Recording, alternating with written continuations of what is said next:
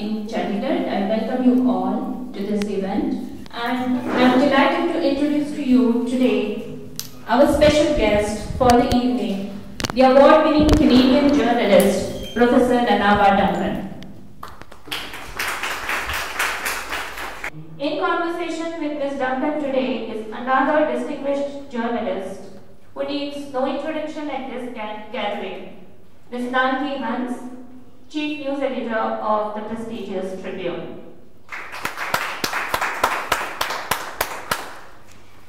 All through the evening, I encourage you to post about today's event on your social media posts by tagging us at Canada in India. Before we start the conversation, I would like to request our Acting Consul General, Mr. Sardar Dyal Singh, to say a few words. Thank you.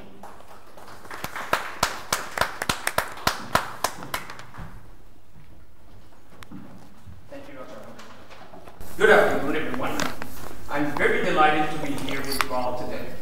I'm especially happy to be representing the Consulate-General of Canada at this event, which brings together an award-winning Canadian journalist and professor, Ms. Duncan, for a conversation with a distinguished Indian journalist, Ms. Nanki.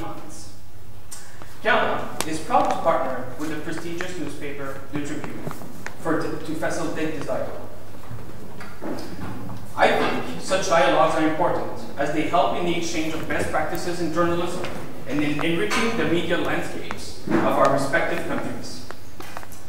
I don't need to emphasize this in an audience of members of the media, but the fact remains that a free and vibrant media can help promote equality, inclusion, and the rule of law. However, a robust media is also a media that challenges itself and always strives to be and to do better. And one area where there remains room for improvement in the industry worldwide is in bringing diversity to the table, especially when it comes to gender equality. Last year, a survey by the Canadian Association of Journalists found that almost 77% of newsrooms in Canada have no visible minority or Indigenous person in a high-level leadership role. And in India, according to a joint report by News Laundry and Oxfam released in 2022, none of the mainstream media organizations have people belonging to scheduled castes and scheduled tribes in leadership roles. In addition, according to a recent report by the Reuters Institute, only 22% of the top editors across 242 brands in the 12 largest markets worldwide are women, even though 40% of journalists in these markets are women. Equal representation of all groups in the media is important at both the practical and the symbolic level. Lack of diversity in organizations that report on day-to-day events can lead to an inadequate understanding of our most pressing issues and the inability to assess their impact on those affected. For example, global stories such as the pandemic or climate change pose unprecedented challenges for everyone. However, their impact on groups such as women or people belonging to the marginalized communities is compounded many times over because of other systematic disadvantages they face. Which is why it is crucial to help empower women journalists along with those representing marginalized communities as equal partners in shaping a vibrant and free media. Canada is committed to the empowerment of women, including the empowerment of women journalists as equal partners in the media sector. More broadly, Canada's Feminist International Assistance Policy recognizes that supporting gender equality and the empowerment of women and girls is the best way to build a more peaceful, a more inclusive, and a more prosperous world.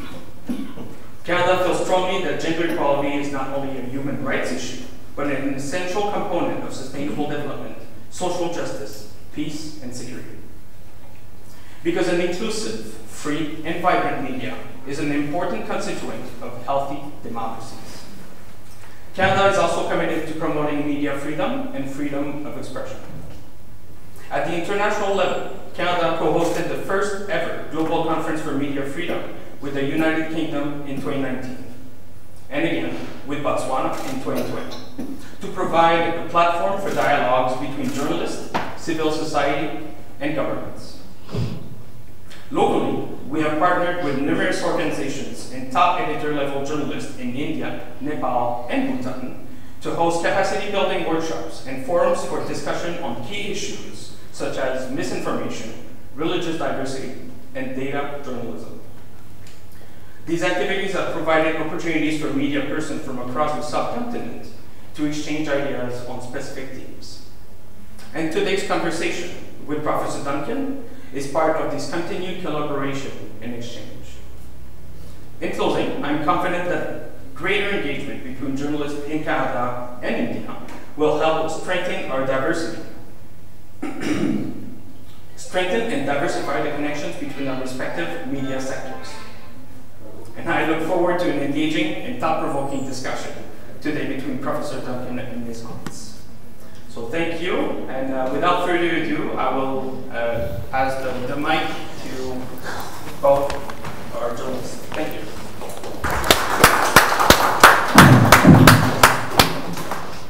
So delighted to have you here. You are a broadcaster, podcaster, influencer, scholar. So many hats you wear. Wow. So where shall we start? What I understand is the focus of your work so far has been inclusive journalism, non-binary journalism, and racial journalism. So I would want to know, at what point in your career did you realize to make journalism more inclusive?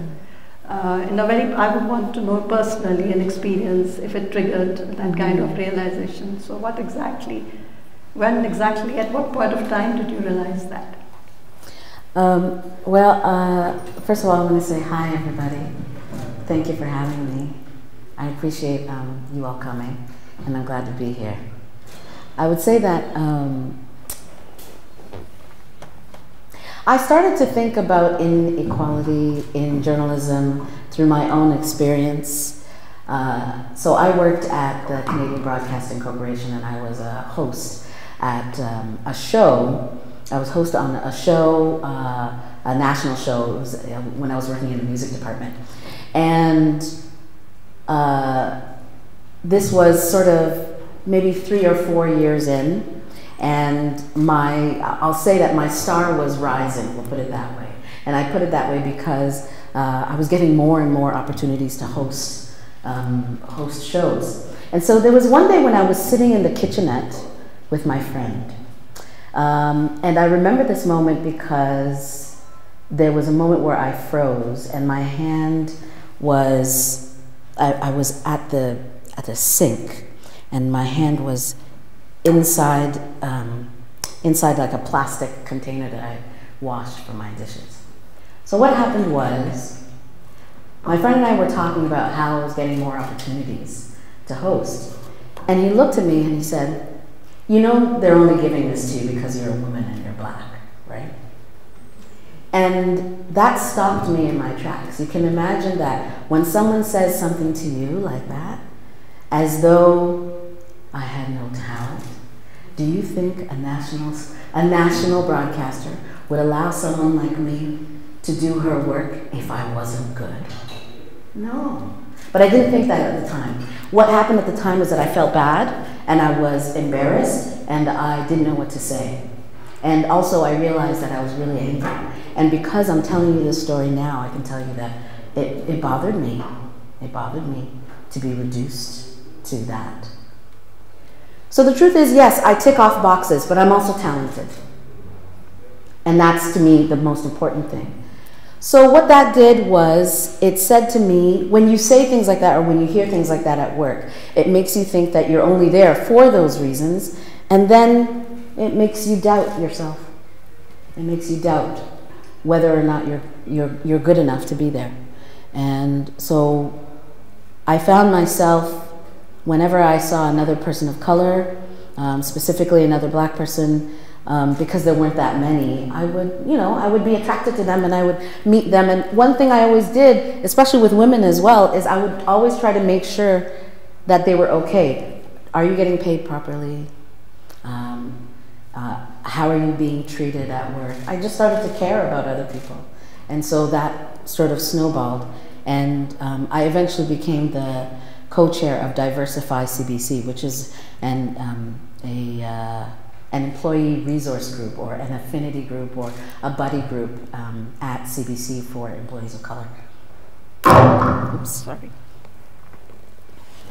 So, would you tell me more about this group? What exactly have you? Yeah. What is the achievement? What exactly have you done? So, Diversify CBC is it is an affinity group. It's an employee resource group. But I was leading it or co-leading it only for 2 years, and I was the founding co-chair. And what we did was, number one, it was a place for us to be together. That's the number one thing. Because so many of us were the only one in the room. And when you're the only one in the room, you get treated a certain way and you don't know where to put the feelings of the things that happen to you. So we came together to socialize, but also we spoke out when CBC was producing racist work. And we ended up creating some documents to have better anti-racist practices, editorial practices for content creators at CBC. Right. But what is your view has been your biggest achievement so far? My biggest achievement, this is a difficult one because I feel like I'm supposed to say my children, which is true. But I also think that my biggest achievement is Media Girlfriends.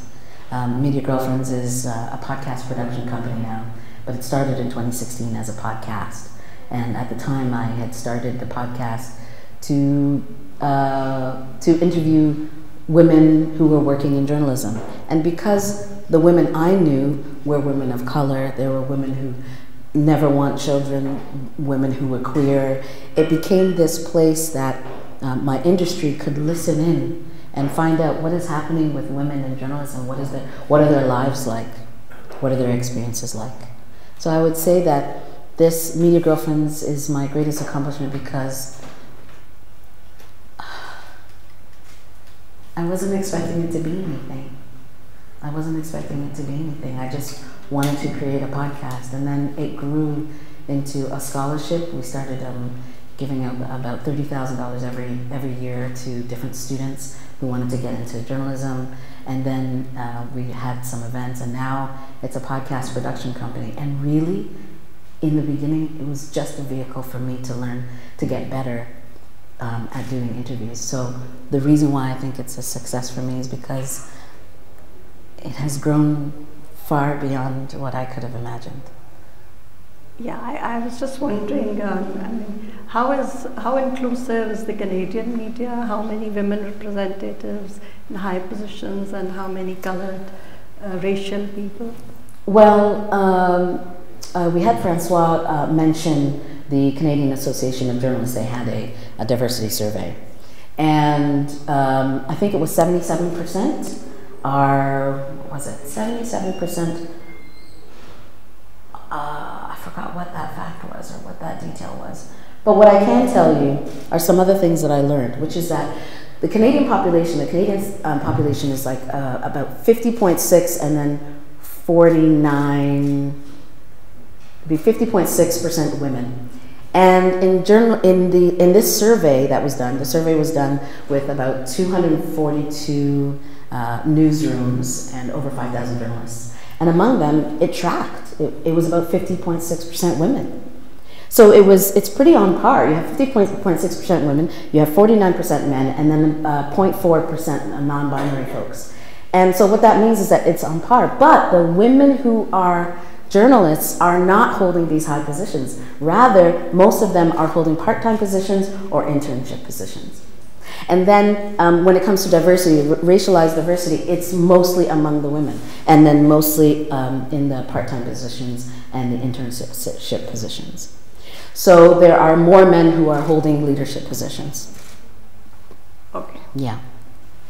Okay, I believe you have interviewed Me Too movement founder, and how do you assess the impact of this movement? Yes, so I interviewed Tarana Burke, And Tarana Burke is the founder of #MeToo. And as you all know, Me Too really blew up online, and it blew up in many different industries. It happened in the same way in Canada, but the incident, or what really comes to mind when it comes to Me Too for Canada, for me, having worked at CBC, is the incident with Jian Ghomeshi. So Jian Ghomeshi is a broadcaster, but when he was working at CBC, he was the host of this very big flagship art show, an art conversation show, a radio program, and it was huge. And then it came out that there were a number of sexual assault cases against him. And honestly, I can say to you that some of us knew that there were some things happening. And this happens in many industries. There's always rumors, there's always something. And it was like that at CBC. And so one day he was working there, and then the next day I remember I went up to the floor, because I worked on the same floor, and he had pictures, large pictures of his face plastered across CBC, and they were ripped off.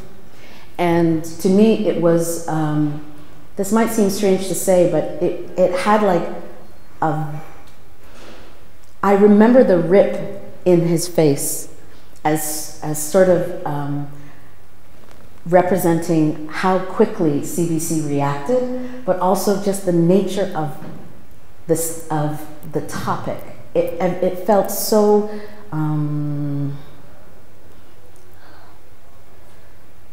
so serious, and it is very serious. So I can say that for Me Too, it was a time where a lot of people spoke up, and I'm glad that people spoke up.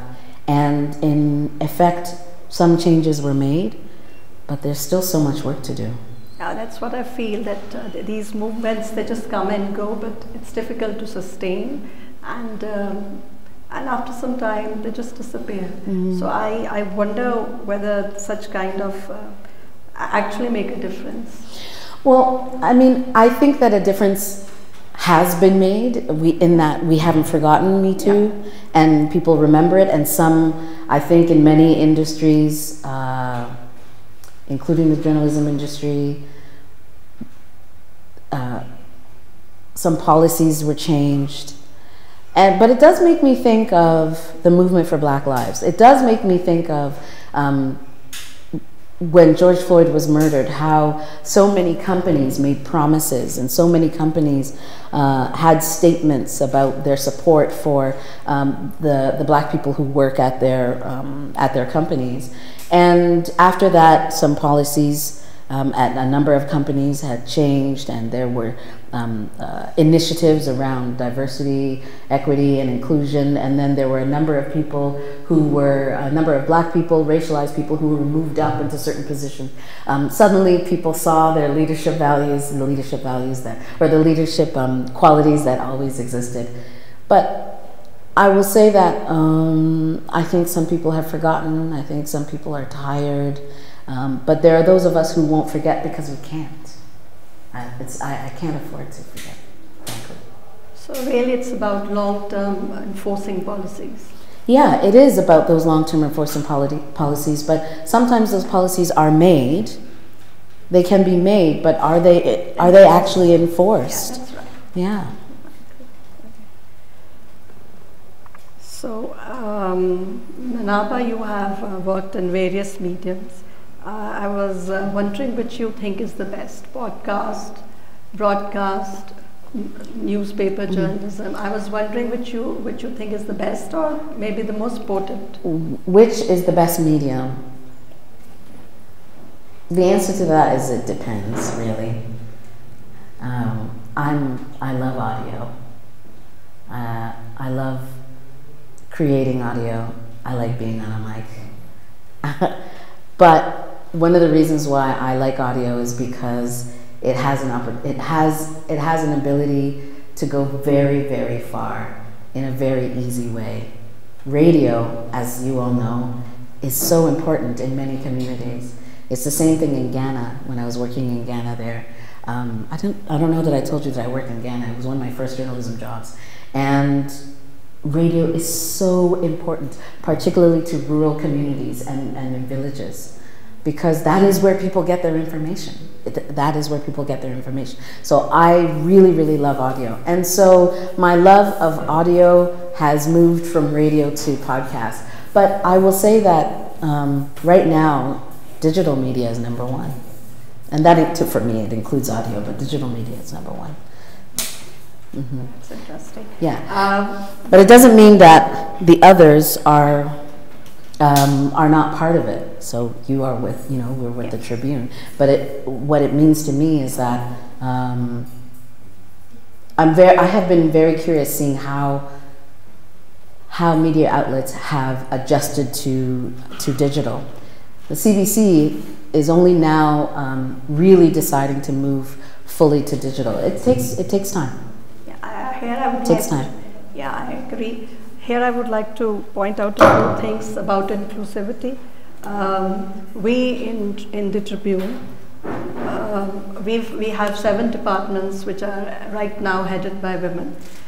We have bureau chiefs in Delhi, we have in Simla, we have in Chandigarh, Haryana. We have lifestyle section headed by a woman. We have a sister publications, Danik Tribune, that's the Hindi and Punjabi Tribune, and both have the news editors are women.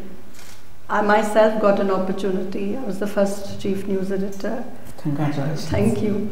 And that's the glass ceiling. But I also credit that to my employees, really, the trust, because I must say that India is a young and aspirational India now, and though it's young and aspirational but rooted, and there are changes being made. There are a lot of women coming into journalism, and yes, slow and steady, but they are also reaching the top positions. At least I've seen that for myself in my newspaper. It has happened. Mm-hmm. And I know it is happening outside too. And we have been very inclusive, and it's not just about women. There was just a mention that there were very few STs and SCs in the news, in the media. That is true, but Tribune does have a pretty good representation of them too. And it's always been a very modern and liberal and progressive paper. Since 1881, it was born in 1881, so it was always represented the voice of the people. It's been decades, it's been the voice of the people. Mm-hmm. And in a sense, we already pursue decolonialized journalism. Why? Because it was born in 1881 when many English newspapers were not there, and in the region we were the voice of the people. We spoke against the colonial rule and the policies which were not to the benefit of our people. And in that sense, it has gone through turbulent times. We've had horrible, traumatic partition, and that is the time our paper shifted here to this part of Punjab. And then we have seen wars, we have seen 75 emergency, militancy. It has gone through a lot. And I personally feel that Tribune is a very progressive paper in that sense, and it has held on to the voice. And we have been giving voice to unrepresented or underrepresented groups, not only through a selection of news. We have been fair and fearless. Rather, we have been fearlessly fair. I would say that this is good. Something that I have learned having come here is I've been reading the report on gender in newsrooms in Ghana that was done in India, that was done by partnership with News Laundry and the UN, and it would seem that the Tribune would be on the more progressive side, because typically it seems as though it appears that there are women in newsrooms, but it is not a high number, and that one of the major issues for women in newsrooms is sexual harassment. And I really think that it's important to talk about that and to bring it up. And they make a good point, or they make a very strong point of bringing it up, because having to deal with sexual harassment at your workplace is not something that should happen. Having to deal with sexual harassment when you're just looking at wanting a job or keeping your job is not how things should be. And so some of the changes that need to happen in Canadian newsrooms and in Indian newsrooms is that there should be no tolerance for sexism. And the way that happens, I think, is that when we're having conversations, editorial conversations, or when we are together in the newsroom, that we don't have those jokes. We just don't even allow the jokes, right? Because that's where the thinking begins. We don't allow the jokes, we don't allow the comments, and we also make sure that the sexism doesn't bleed through when we are writing our stories. And the reason for that is so that you let the people in your newsroom know that this is not acceptable. It means that anything that goes farther than that is also not acceptable. That's all right. It's there and then. Yeah, that has to be done. But having said that, we do have, under the Indian law, we have committees, in-house committees, to deal with sexual harassment cases. And the women are actually, if there's a problem, they're encouraged to approach those committees, which are absolutely fair.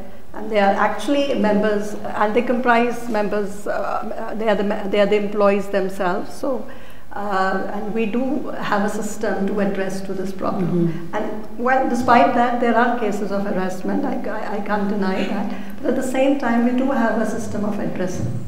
The issue with having a system of addressing, and if you allow me to push you on this thing, is the same thing as having a system at CBC for making comments about or having experienced racism, which is that sometimes you don't want to say.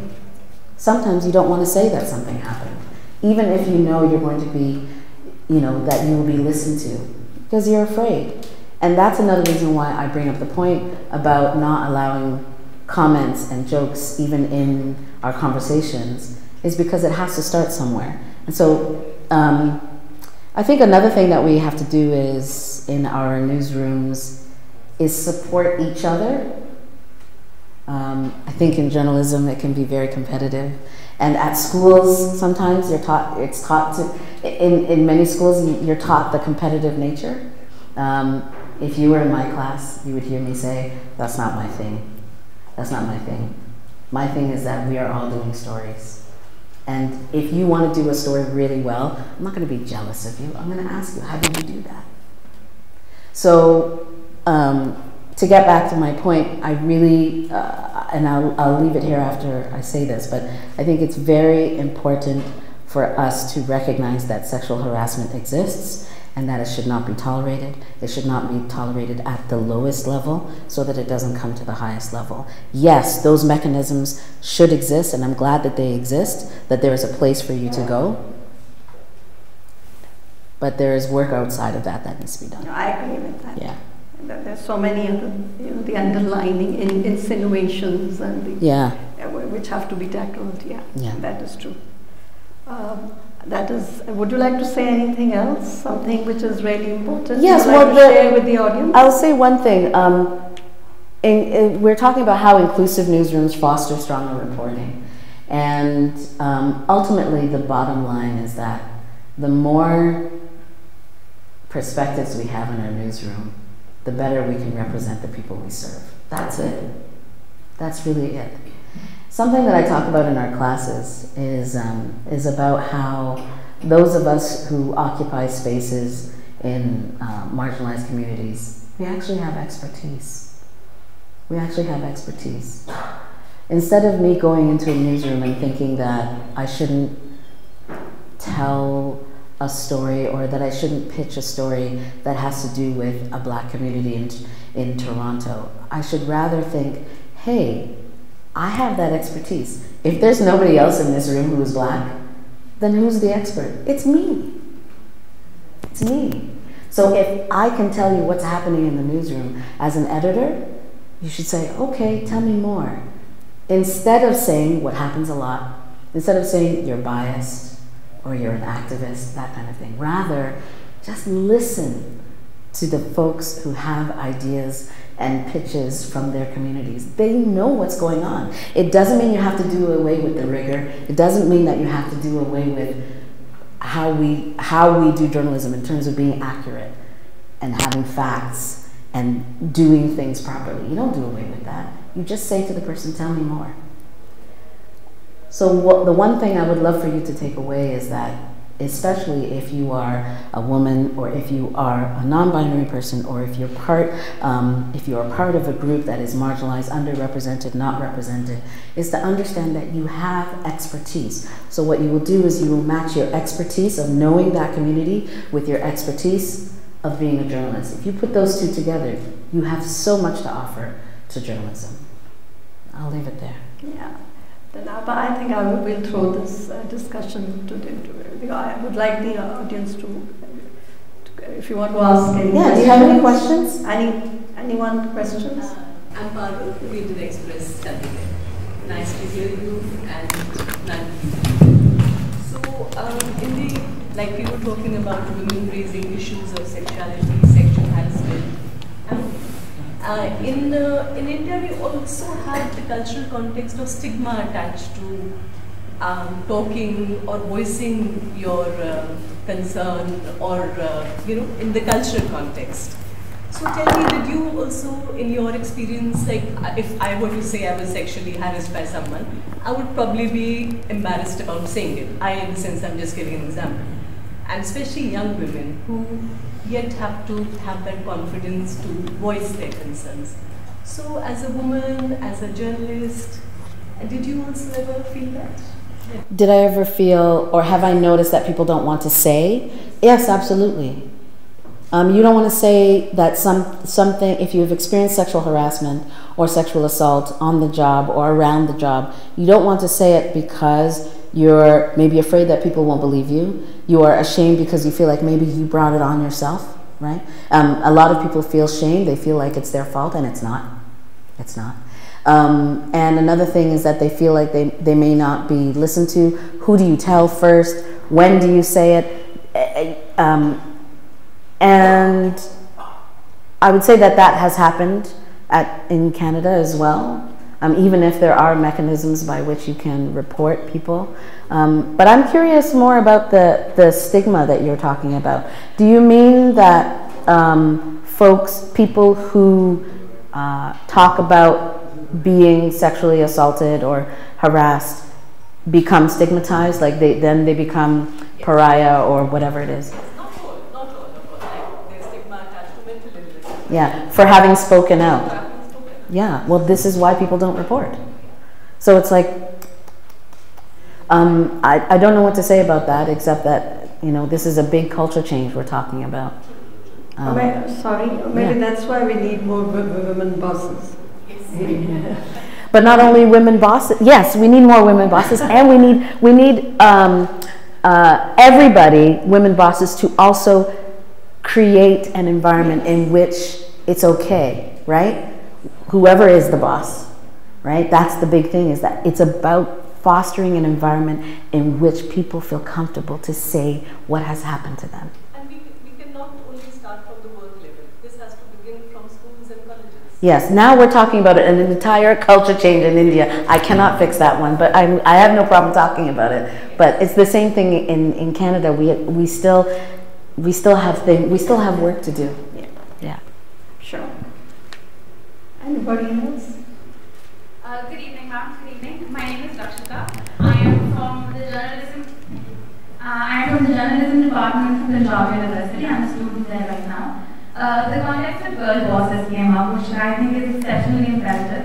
But keeping that in mind, I wanted to ask, when it comes to casual sexism and casual racism in the workplace, especially a closed environment like an inclusive newsroom of sorts, how does one deal with that when it comes from somebody from your own community and your own committee, somebody you wouldn't expect it from? Because in a workplace like that, you can't afford to ruin the entire working energy of the workplace, but you need to deal with it professionally nonetheless. So when it comes from someone you don't expect it from, how do you deal with it then?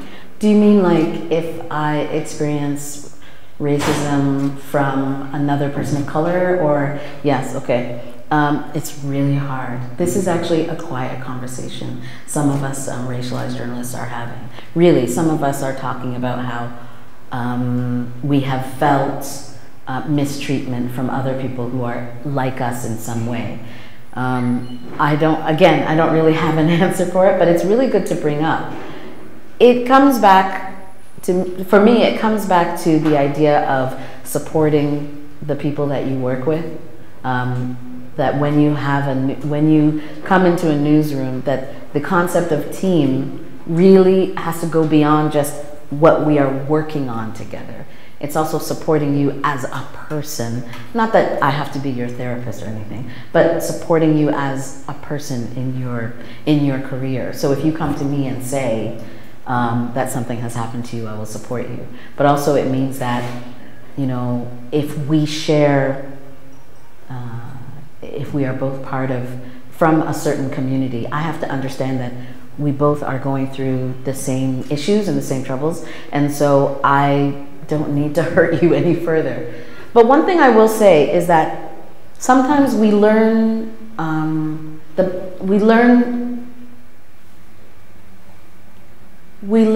bad practices sometimes, and when we learn these bad practices, I'll use management.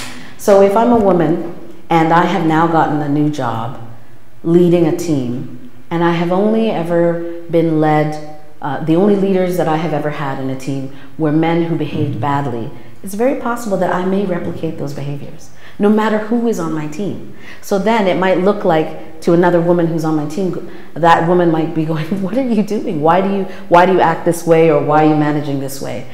So for that reason, as bad as it may sound, sometimes I give those people some grace, just to understand that they are acting the way they know to act. So it is a tough line that we walk, where we're giving people grace because we know that they're only acting how they've been taught to act, but also they need to change. Thank you. Can I just speak on the same thing? I think you basically need to speak up. There's no other way. Because if you don't speak up, that's the first step. Because if we falter at the first step, there's just no help. You have to also help yourself. While seeking help, you also need to help yourself. The first thing is to speak up. It doesn't matter whether it's expected, unexpected, where it's coming from. The first step is to speak up. So nobody can help anybody unless you speak up. That's the first step you have to take, and then of course the institution will, the mechanism to address your problem will begin. But I think it's hard as it may be, but you have to speak up. That's the only way. Anybody else would like to? Yeah, please do. Good evening, ma'am. My name is Umang. I'm a master's student from Chandigarh School of Mass Communication.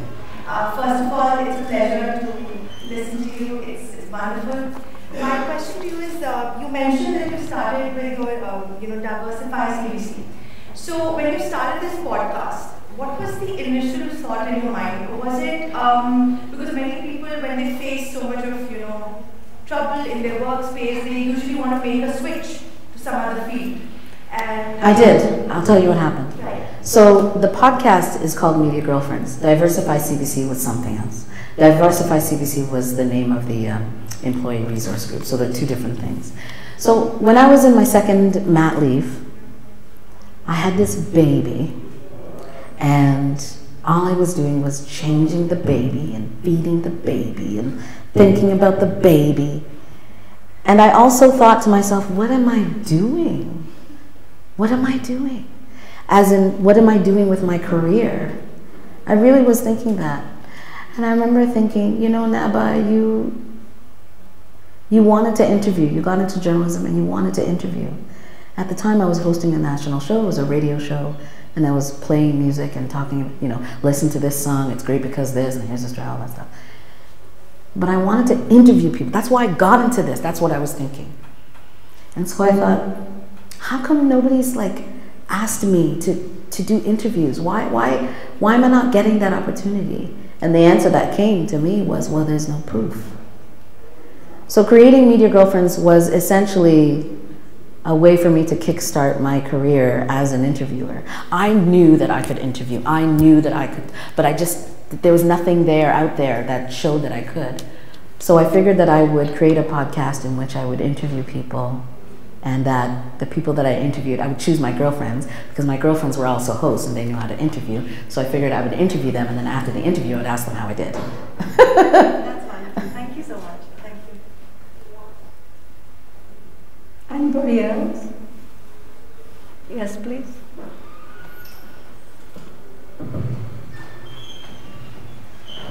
Hello, ma'am. I'm Jyoti from School of Communication Studies, Punjab University. Ma'am, we have discussed about how digital journalism is becoming #1. But at the same time, we are facing problems like fake news, plagiarism, and myths. So what, according to you, is the solution, and how to tackle with these kind of situations in digital era of journalism? How to tackle disinformation? Yes.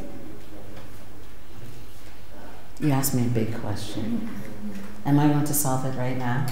So if I give you the answer, will you all go and do it? Just give me something.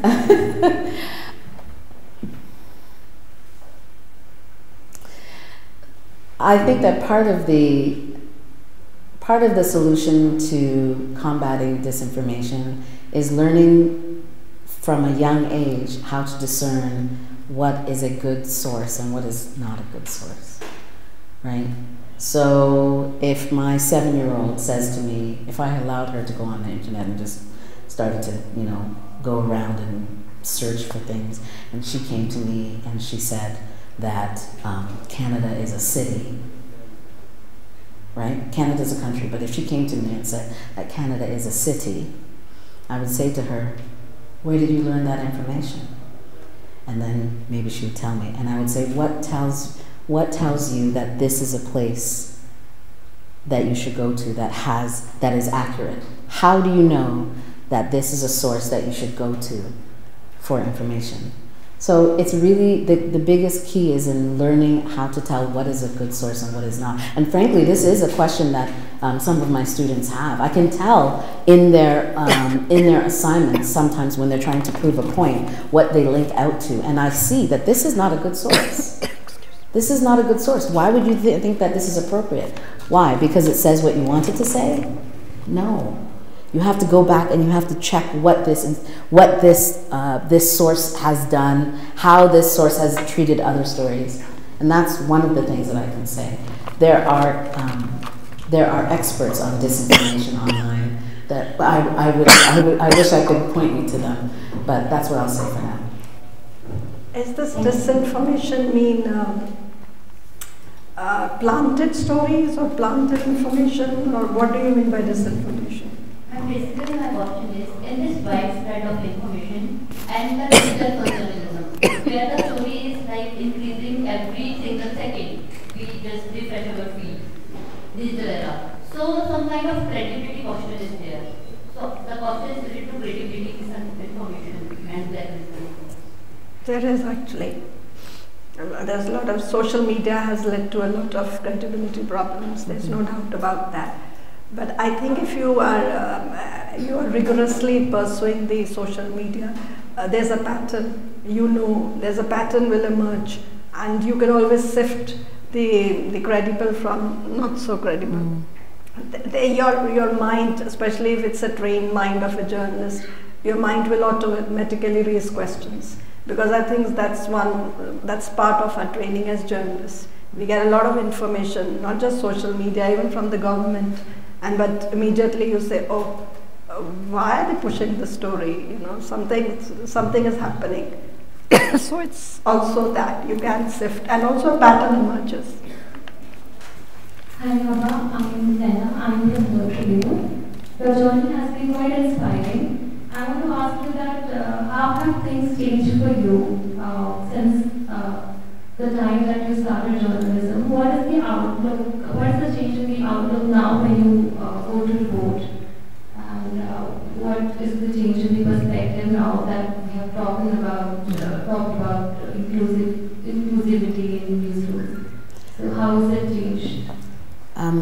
answer the question honestly, it's really the biggest change is my own confidence. When you start out as a journalist, you're writing these stories and you're a student and you don't know whether you've chosen the right story, or you don't know if you've written it well, and then you get a job, and even then in some ways you're trying to please your editor, you are also trying to follow your own interests, and in the course of doing that, you're not always confident. And that was what it was like for me. Now, 15, 16 years later, I would say the biggest change is my own confidence. My own confidence. And I'm grateful for that. If I relate it to the issues of inclusivity, is that I'm now more confident to speak out about racism and sexism, and how it's important for me to speak out about these things. There really was a time when I was too shy, or not even shy. I just thought that people would think that I was, you know, a one-note person, or that I was just always talking about racism or whatever. And now I'm at a place where I just think, well, no one else is doing it. It has to be said. The things have to be said. And I take that back. It's not that no one else is doing it, but it's rather that there are so few of us, and so it's important. She said a very significant thing, that it's the change in her.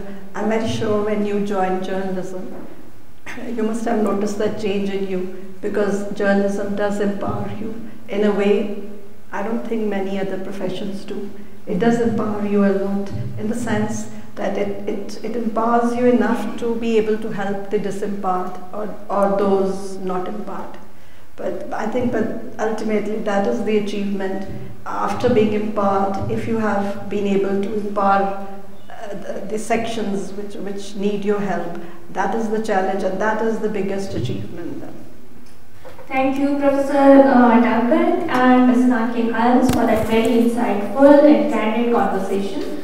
I hope the audience found it useful. On behalf of the High Commission of Canada and the Consulate-General of Canada, I would like to thank both the ladies for their time and for their thoughtful conversation. I would also like to thank all the audience for being here today. But first of all, I would like to thank the Tribune for helping us out with this event and being a partner here in Chandigarh. I would also like to thank the students from Punjab University and Chandigarh University and the student coordinators from both these institutions for coming here today and attending the event. Thank you, everybody. Thank you for your time. Naba, it was such an enlightening evening, and I look forward to more such meaningful interactions. Thank you. Thank you very much.